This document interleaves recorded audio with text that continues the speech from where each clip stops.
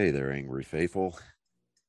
I just wanted to drop in, bend your ear a little bit, get your attention. So if you're not listening, drop what you're doing and pay attention to me, because I'm here to inform you that not only can you get your daily, maybe if you're binging it, I'm not sure, that's entirely up to you, but you can multiply your doses of angry me fuckery by paying attention to all of the platforms upon which you can find either the dulcet tones of my voice and David's voice, or my pretty face and David's not so pretty face. Anyways, digressing, we not only we are on YouTube, we are on Spotify, we're on Rumble, we're on Google, Apple Podcast. We have a TikTok page. We're on Twitter, Instagram, and of course, Facebook. So if you find yourself fuckery deprived, curl up with a nice hot mug of shut the fuck up and just listen. Open those ear holes and be prepared to be cream pied like it's the first time. Thanks for listening. Welcome, angry faithful. Today on Psychos and Sociopaths, we're going to go over the Ruby Ridge incident with Randy Weaver. We're just going to go over a little bit over Weaver and then what happened with him. Hold on real quick. Let me pull that stuff. Okay. I'm pouring twice. We're just going to go over what who Weaver was a little bit, and then the incidents that happened at Ruby Ridge. Now, Randall Weaver was an American survivalist and a former Iowa factory worker. Green Beret, who was a Simpson participant in 1992 Ruby Ridge standoff at his cabin near Naples, Idaho. That resulted in his death of his wife and son. Weaver was charged with murder, conspiracy, and assault, as well as other crimes. He was acquitted of most charges, but convicted by 2 weapon charges and sentenced to 18 months in prison. Now, that's who Randall Weaver was. Now, the Ruby Ridge siege. Let's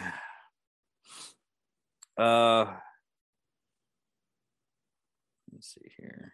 Get to the development of it. Randy Weaver, a former Iowa factory worker and U.S. Army Green Beret, moved with his wife and 4 children to northern Idaho during the 1980s so they could homeschool his children and escape what he and his wife believed as a corrupt world. In 1978, Vicky, the religious leader of the family, began to have a recurring dream of living on a mountaintop and believing that the apocalypse was immense. So basically, she's the one that started the stuff. She's the one that gave him the apple. After the birth of their son, Samuel, the Weavers began selling their belongings and learning how to live without electricity. They brought 20 acres of land on the Ruby Ridge in 1983 and began building a cabin. The property was in Banger County on a hillside on Ruby Creek opposite of Caribou Ridge, northwest nearby Naples. In 1984, Randy Weaver and neighbor Terry Kinson had a dispute over a $3,000 land deal. Kinson lost the ensued lawsuit and was ordered to pay Weaver the additional $2,100 and court costs and damages.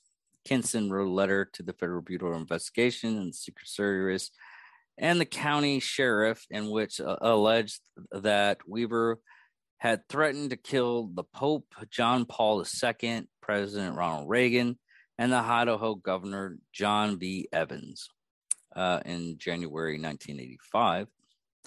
The FBI and Secret Service launched an investigation into the allegations. Investigation into the allegations. Man, that rhymes. That Weaver had made threats against Ronald Reagan and other government and law enforcement officials. On February 12th, Weaver and his wife were interviewed by two FBI agents, two Secret Service agents, and a Bounty County sheriff and his chief investigator. The Secret Service had been told that Weaver was a member of the Aryan Nation and that he had a large weapon cache at his residence. Weaver denied these allegations, and the government filed no charges. On 3 or 4 occasions, the Weaver had attended Aryan Nation meetings at Hayden Lake, where there was a compound for government resistors and right supremacists and separatists. The investigation noted that Weaver associated with Frank Kumrick. Hold on, I want to get his name right. Kumnick, who was known to associate with members of the Aryan Nation. Weaver told the investigators that neither he nor Kumrick was a member of Aryan Nation, but he stated that Kumrick was associated with the Covenant, the Sword, and the Arm of the Lord, which it's a far-right militant organization dedicated to Christian ideology and survivalism. Active in the United States in 1970 and the early 80s. The Baptist, blah, blah, blah. We'll go back to the case. Anyways, on February 28th, Randy and Vicky Weaver filed an affidavit with the county courthouse alleged that their personal enemies were plotting to provoke the FBI into attacking and killing the Weaver family. Doesn't sound crazy at all. Yes, it sounds very. It sounds very crazy. On May 6th, the Weaver sent President Reagan a letter claiming that their enemies may have sent Reagan a threatening letter under a forged signature. No evidence of such letters surfaced, but in 1992, the prosecutor cited that in 1985 letter as an overact of the Weaver family conspiracy against the federal government. The Bureau of Tobacco, Alcohol, Tobacco, and Firearms first became aware of the Weaver in July 1986 when he was introduced to a confidential informant to the ATF at a meeting at the White Aryan Congress. Sorry, my throat's getting a little parched. The informant portrayed himself as a weapons dealer. Weaver had been involved in meetings with by Kumnick, the original target of the ATF investigation. It was Weaver's first time at this Congress. Over the next 3 years, Weaver and the informant met several times. July 1989, Weaver invited the informant at his home to discuss forming a group to fight the Xenophobe. Every time I see this word, it's just messing with me. I went over this several times to try to get this right. Zionist organization government, referring to the U.S. government. In 1989, the ATF claimed that we sold the information of 2 sawed-off shotguns. That overall length of gun barrel then had to set the limit for the federal law. Basically, with shotguns, you're only supposed to have technically 16-inch barrel. I think it is, but I'm not getting into that. And November 1989, Weaver accused the ATF informant of being a spy for the police. Weaver later wrote he had been warned by Rico V., the informant's handler, Herbert Burley, ordered him to have no further contact with Weaver. Eventually, the FBI informant, Rico Valentino, outed the ATF informant to the Aryan Nation security, which is why he had distrust with government, because everybody was out to get them.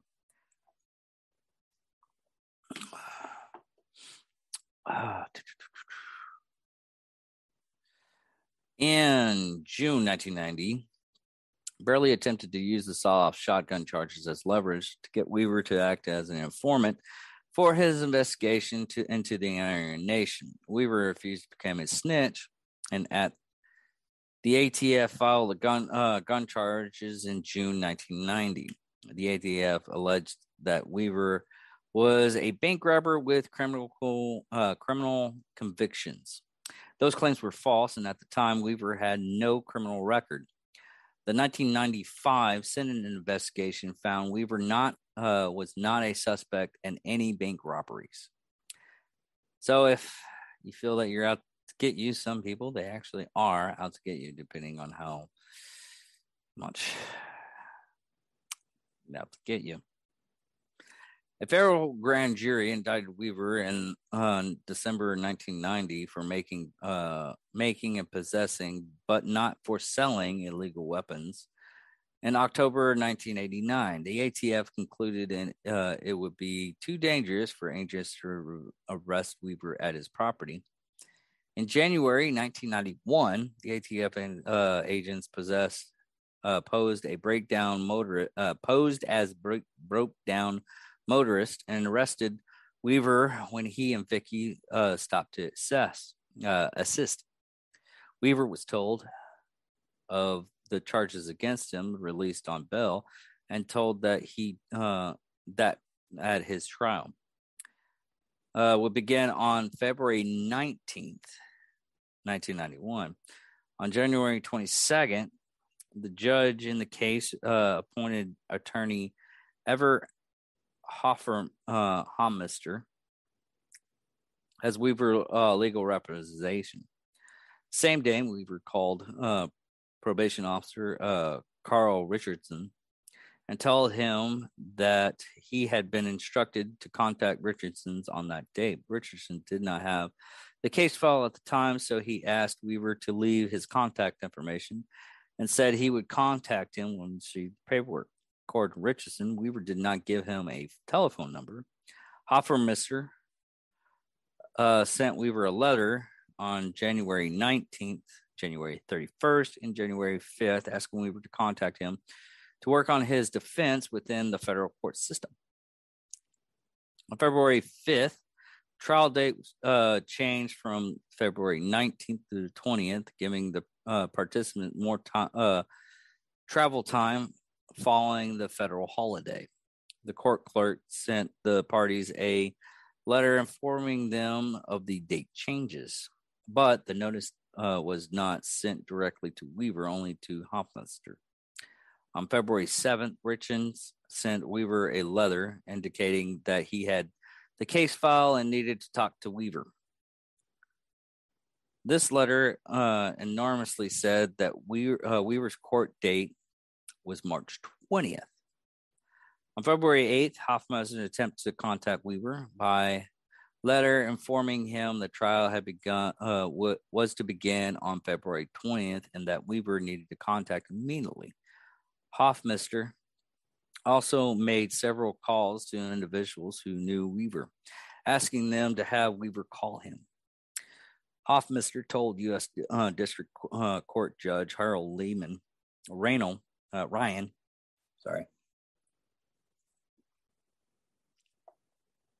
get my throat unparched, that he had been unable to reach Weaver before the scheduled court date. When Weaver did not appear in court on February 20th, Ryan issued a bench warrant for failure to appear in court. February 26th, Ken Keller, a reporter for the Cullington Valley Times, telephoned the U.S. probation officer and asked whether Weaver did not show in court on February 20th because the letter Richardson sent had an incorrect date. Upon finding a copy of the letter, the chief probation officer, Terrence Hummel, contacted Ron's clerk and informed them that the incorrect date in the letter. Hummel also contacted the U.S. Marshal Service and Weaver's attorney, informing them both of the error. Judge Ryan, however, refused to withdraw the bench warrant. The U.S. Marshal agreed to put off executing the warrant until March 20th in order to see whether Weaver would show up in court on that day. If he were to show up on March 20th, the Department of Justice claimed that all indications are that the warrant would have been dropped, but insisted the U.S. Attorney Office called a grand jury on March 14th. The U.S. Attorney did not inform the grand jury of Richardson's letter, and the grand jury issued an indictment for failure to appear. See, this is where it all comes together of the reason why this whole thing got fucked up. Now, in Ryan's case, he should have just showed up. Even if he did, and keep contact with your lawyer. If he kept contact with his lawyer and lived in a civilized world where you can contact by at least phone, I always have a phone or something for emergencies. But he didn't. He was all on the only way to contact him because he decided that the world's going to end and everything's going to go against him, which kind of was on this instance. But it's a contact thing. They couldn't contact him over stuff, and the stuff that he got, well, if he actually listened to his lawyer about the court date and not his parole officer, I mean, if the court date from the lawyer says, hey, be there on the 20th or 19th, go there on the 19th. Oh, I have to come back on the 20th? Okay. Wasted gas. But okay. I'll find out on the 20th. Okay. It's just a whole thing of fuck around this one on the government's part.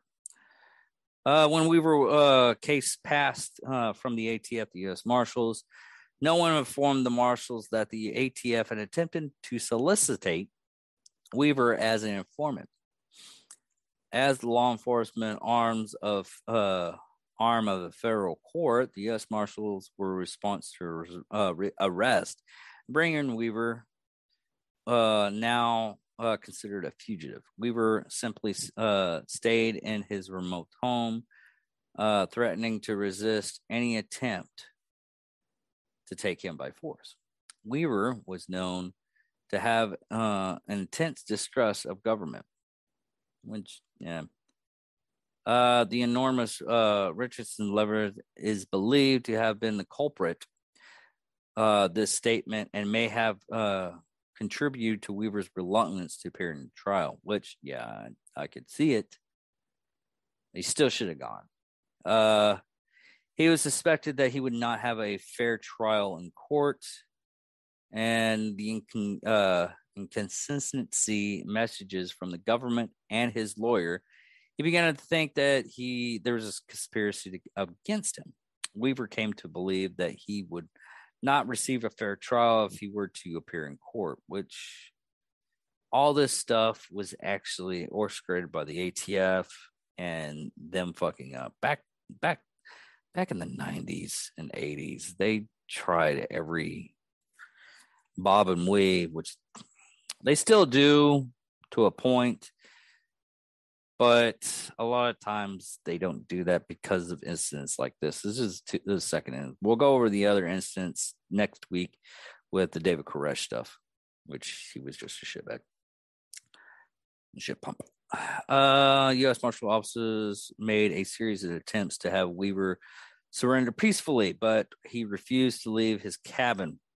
Weaver negotiated with the U.S. Marshals Ron Evans and W. Warren Mays and David Hunt through third parties on March 5th to October 12th, 1991, when his Assistant U.S. Attorney Ron Howen directed that the negotiation the case. The U.S. Attorney directed that all the negotiation go through Hofmeister, but Weaver refused to talk with him. Marshals began preparing plans to capture Weaver to stand trial on the weapons charges and his failure to appear in the correct trial date.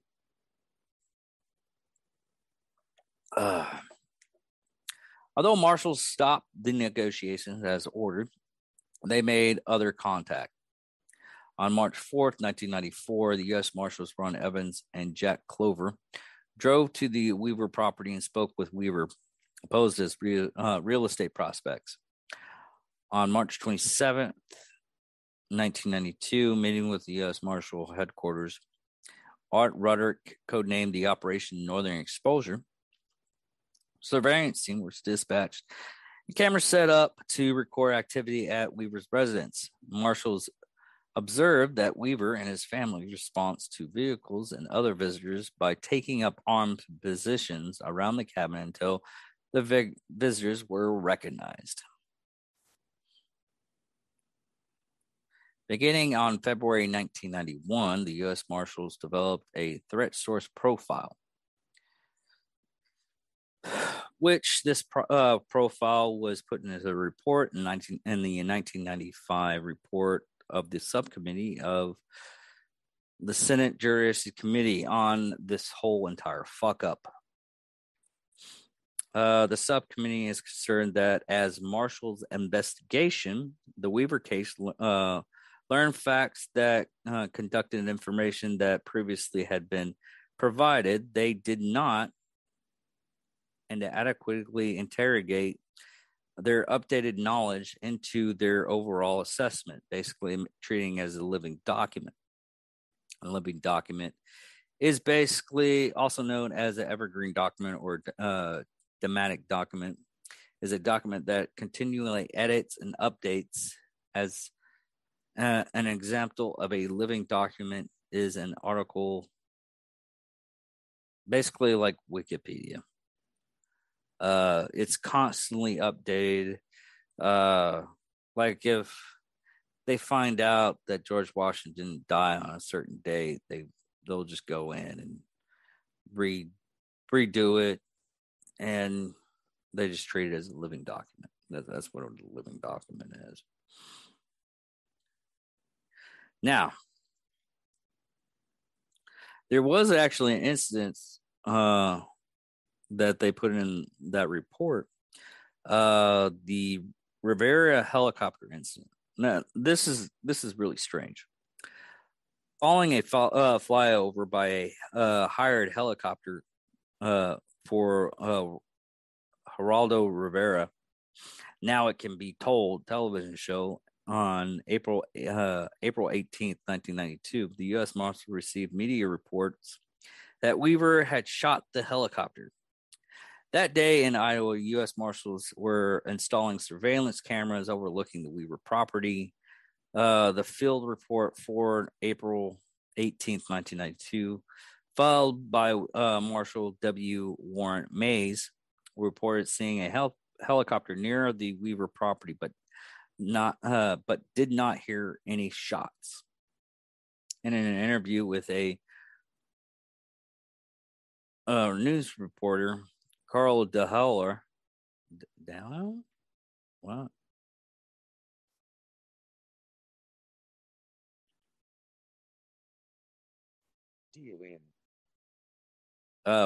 Carl DeHaling newspaper. Weaver denied that anyone had fired at the helicopter. When interviewed by the FBI, the helicopter pilot Richard Weasley said that Weaver had not fired at the helicopter. Reports with the RRTF, the OPR, said when the incident was presented to the and documented of Weaver was presented to the grand jury, the prosecution had evidence that no shots had been fired. Basically, Geraldo Rivera, which we all know is a constant liar, even though he's basically, back in the day, he was a big shock reporter. He even tried to.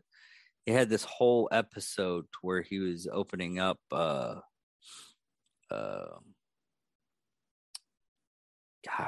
Scarface's, not the movie, but the Al Capone's safe. They spent shit ton of money just getting all this stuff together and everything, and finding out there's nothing in it.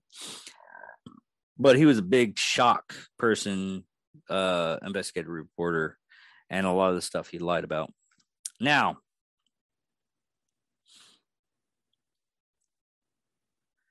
the encounter at the Weaver cabin.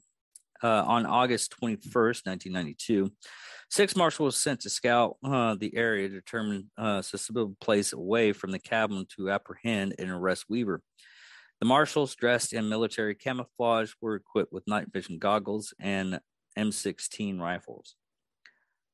DUSM Art Roderick, Larry Cooper, and William F. Bill Deegan formed a reconnaissance team, while David Hunt, Jophus Thomas, and Frank Norris formed an observation post team the ridge north of the cabin. At one point, Ritter threw 2 rocks at Weaver's cabin to test the dog's reaction. The action provoked the dogs. Weaver's friend, Kevin Harris, and Weaver's 14-year-old son, Sammy, emerged following the dog's striker to investigate. Harris and the young Weaver said that they were hoping contact from OP team, but later took up hidden defense positions. Later, the OP team and the Weavers claimed the dogs were alerted to the recon team in the woods after neighbors at the foot of the mountain started their pickup truck. The recon team retreated through the woods and a Y jurisdiction, and the trail's 500 yards west of the cabin, out of the sight of the cabin. And by the way, there's people that actually use the metric system, so it's 460 meters. Because we actually have people that listen to us overseas. West of the cabin, out of sight of the cabin, Sammy and Harris follow Stryker on foot through the woods, while Randy, also on foot, took a separate logging trail. Vicky, Sarah, Rachel, and baby Elizabeth remained at the cabin.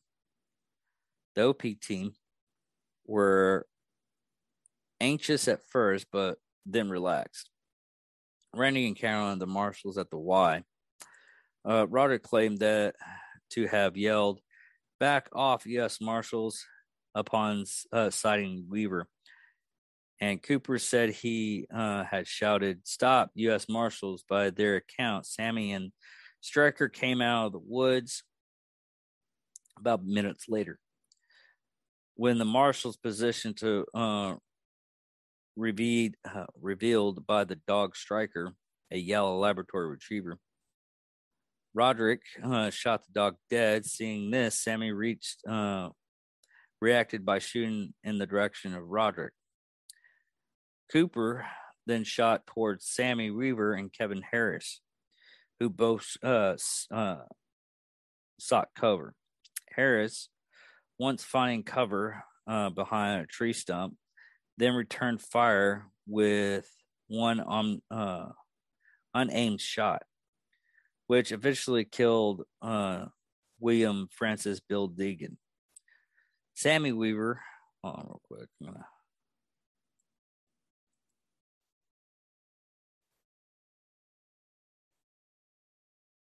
we go.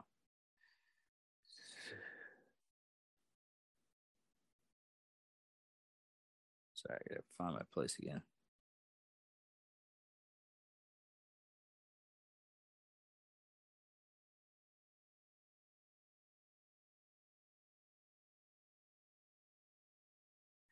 Sammy Weaver now retreated up a hill, then was shot in the back and killed by Cooper. A later ballistic report showed that 19 rounds were fired during the fight. Roderick fired one shot from his M16A1, which killed Stryker, the dog, by entering his body 2 inches from the dog's anus. Wow. And exiting the chest. Jesus. That is so fucked off. Then Sammy fired 3 rounds of his 223 Ruger Mini 14 at Roderick. Dugan fired 17 from his M16 at Harris and Weaver while moving at least 21 feet or 6.4 meters. And Cooper fired 6 from his 9mm Colt submachine gun, at Harris and Weaver. Harris then fired 2 from his 30-06 M1917 Enfield rifle, striking and killing Duggan. After federal agents began firing, Sammy was killed by a shot in the back while retreating. Harris fired 1 unaimed shot and killed Duggan. The origin of the shot that killed Sammy was critically concerning to all investigators. At the time of the investigation of Ruby Ridge report in 1996, the U.S. Subcommittee on Terrorism, Technology, and Government, chaired by Senator Alan Specter. I wonder if he's still in office.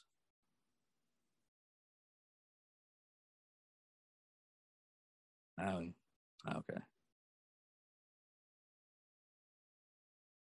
Spent 20 years as a senator. Anyways, sorry.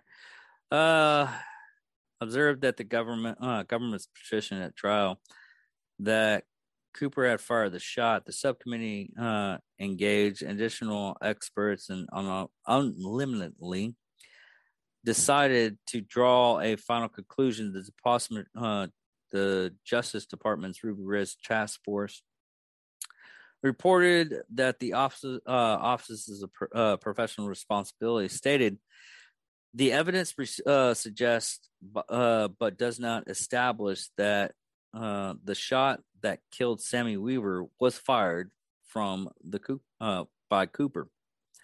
It was concluded there was no indication he intentionally shot Weaver. Reporter Jesse Waller and his Ruby Ridge, The Truth, the Tragedy of Randy Weaver's Family, concluded that Cooper fired the bullet that killed Sammy Weaver. So reporters get it wrong. 1997, Bounty County Sheriff Greg Sprungle conducted an independent search of the why. And his investigators, Lucian Hagg, discovered and confirmed that a bullet found in that search matched Cooper's 9mm Colt submachine gun and contained fighters that matched Sammy's shirt, conclusively proving that Cooper shot the 14-year-old Sammy Weaver in the back as he retreated. Harrison federal agents' account differ as to who fired first. In 1993 trial over the charges of Deegan's death, prosecutors alleged that Harris had fired the first shot. Harris asserted in self-defense and was acquitted. On cross-examination by the defense, ballistic experts called by the prosecution testified that the physical evidence constructed neither the prosecutors nor the defense theory of that gunfight. Martin Flanker testified that Roderick fired the shot or shots that killed Stryker, the dog, that Duncan fired the shot that hit Sammy in the right elbow, that Harris shot and killed Deegan, and that Cooper probably shot and killed Sammy. Roderick and Cooper stated that Stryker preceded Harris and Sammy out in the woods. They said Deegan challenged Harris, who turned, shot, and fatally wounded Deegan before he could fire first. They said Roderick shot the dog once. Sammy fired twice at Roderick, and Roderick returned fire. Roderick and Cooper testified that they heard multiple gunshots from the Weaver party. Cooper testified that he fired two 3-shot bursts at Harris and saw Harris fall like a sack of potatoes, with leaves flying up in front of him, presumably from the impact of the round. Cooper sought cover. He testified that he saw Sammy run and radioed OP team member David Hunt that he wounded and killed Harris. After the firefight at the Y, Hunt Thomas went to the neighbor's house to call for assistance from the U.S. Marshals Crisis Center. Norris, Cooper, and Roderick stayed with Deegan's body at the Y. Randy and Vicky went to the Y and retrieved Sammy's body. Randy, Vicky, and Harris placed the body in the guest cabin near the main cabin. From 11:15 a.m. onward, Hunt reported to the crisis center to Washington, D.C. that no further gunfire was heard. Now,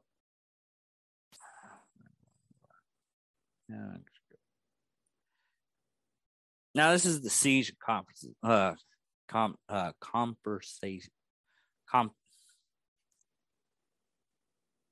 Maybe if I hear it, I can understand it. Controversy. I had it in my head. I had to have something to say it. Mentally challenged folks sometimes. And then after the gunfight on August 21st at 11:20 a.m. Pacific time. Pacific time zone. Okay. The Dumas Hunt requested immediate support from Idaho law enforcement, and also alerted the FBI by notifying it that a marshal has been killed. Following Hunt's phone call, the Marshal Service Crisis Center was activated under the direction of Duke Smith, Associated Director for Operations. Marshal Service Special Operations Group, SOG, was alerted to deploy. In response to the U.S. Marshal's call, the Boundary County Sheriff Office mobilized. Also, in response to U.S. Marshal request, Idaho Governor Cecil Andaris declared a state of emergency in Baylor County, allowing the use of Idaho National Guard Armory at Boner Ferry, and after initial delay, to use National Guard armed personnel carriers. Soon thereafter, the Idaho State Police arrived on scene. I'm sorry if I mess this word Idaho up. I can never get that right, but I think it's Idaho.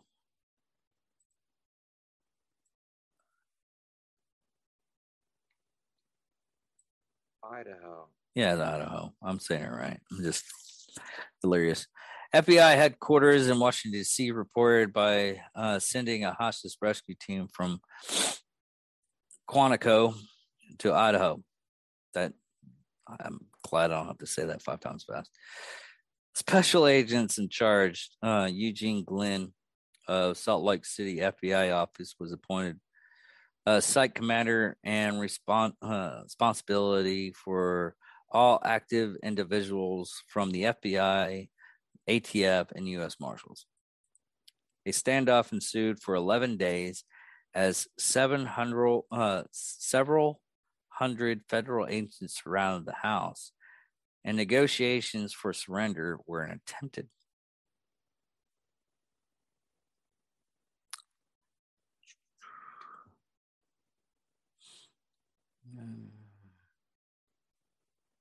Sorry.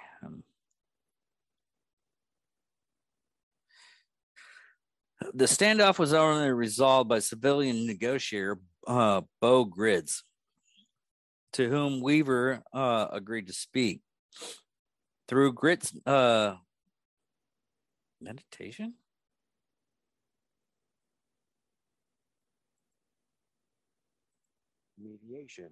Mediation. Harris, who had earlier urged Weaver to end his suffering, surrendered on August 30th, Sunday.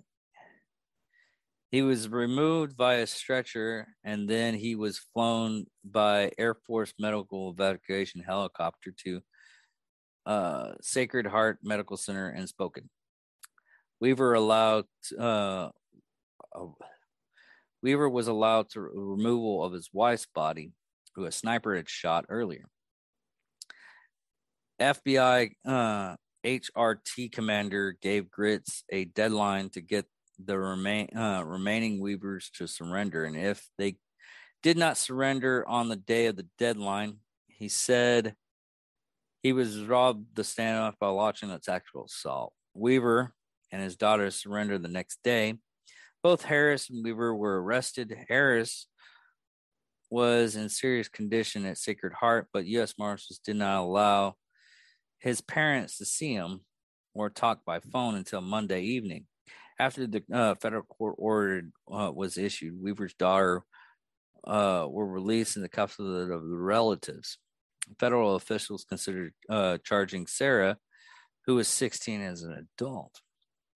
Weaver was transferred by military helicopter to an airport at Sandpoint, and from there he was flown by U.S. Marshal jet to Boise. There he was given a brief medical examination at St. Luke Medical Center. He was held at Ida County Jail and arranged for in federal court the following day, Tuesday, September 1st. Now, this is the trial. Weaver and Harris were charged with various offenses. The trial of the U.S. District Court in Boise began in April 1993 and was presided over by Judge Edward Lodging. Weaver's defense attorney, Gary Spencer, rested his case in mid-June without calling any witnesses for the defense, instead seeking to convince the jury through the cross-examination aimed to discredit government evidence and witnesses, which wasn't that hard. Weaver was only acquitted in July of all charges except missing his original court date and violating his bail conditions, for which he was sentenced in October to 8 months imprisonment and a fine of $10,000, credited with time served and good behavior. Weaver served less than 16 months and was released from the Canyon County Jail on Caldwell in mid-December. Harris was defended by attorney David Nevin, and was acquitted of all charges exactly 5 years after the incident on August 21st, 1997. He was indicted by Boulder County Prosecutor Dennis Woodbury for the first degree murder of Bill Dungan, but the charges were dismissed in the early October on the grounds of double jeopardy because he had been acquitted in federal criminal trial on the same charges in 1993. Now, after all this, the civil lawsuit, Randy Weaver and his daughter filed wrongful death suit for $200 million, which was related to the killing of his wife and son. And in an out-of-court settlement in August 1995, the federal government awarded Randy Weaver $100,000, and it also awarded $1 million to each of his three daughters. The government did not admit that it had committed any wrongdoing in the deaths of Sammy and Vicky, on the condition of anonymity. Oh, big word, bad. I know what it says. Anonymity. A DOJ Department of Justice official told the Washington Post that they believed that the Weavers would have probably won the full amount if the case had gone to trial. Attorneys for Harris presented Harris' civil suit for damages, although federal officials vowed that they would never pay someone who had killed a U.S. Marshal. In September 2000, Harris was awarded $380,000 settlement by the government. Basically, they wanted to cut ties. Now, he's indicated as a global terrorist, and this whole thing that ended up with Ruby Ridge and everything. The reason why I bring it up is because a lot of people right now are going against government on both sides of how much horribly they treat things, which I'm going to go in on a couple of stuff after doing some research on the What the Hell episodes. But I hate to tell everybody that these people are people, humans. They make mistakes. People do that. Now, what they thought they were doing at the time was the federal agents was wrong. And instead of going through the right process to get things through, I mean, there's always back in the day there in old TV shows and everything. Oh, you pick up a low level person, you flip them, you get information, and then you come back. That was actually their go-to of how to make a case back in the day. And it bit the U.S. government on the ass on this one. Really bad. Because they tried to do the same thing, discredited them. It's sad they used to do that. And they still do that somewhat, but they have everything documented nowadays. But it's just sad.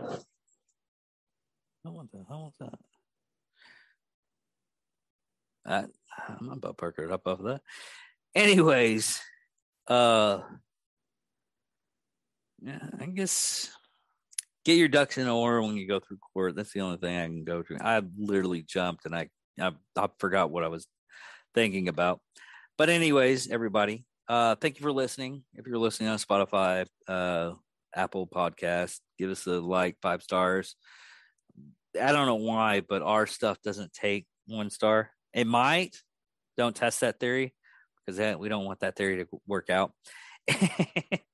But Apple Podcast, 5 stars. Give it if you can give us a comment. That would be really appreciated. It helps us out a lot. Share it with your friends that think they might like this type of stuff and everything like that, so they can give us a listen and see if they like it. And take a look at our Facebook, which our Facebook page has Angry Me Production 2 right now, because we're trying to